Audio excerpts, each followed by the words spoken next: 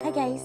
My mom used to tell me that if I cross my eyes too many times, they will get stuck and I will be permanently cross-eyed. And I'm here to tell you that that is not true. Sorry, Mom. In fact, you can cross and squint your eyes all you want without any vision damage.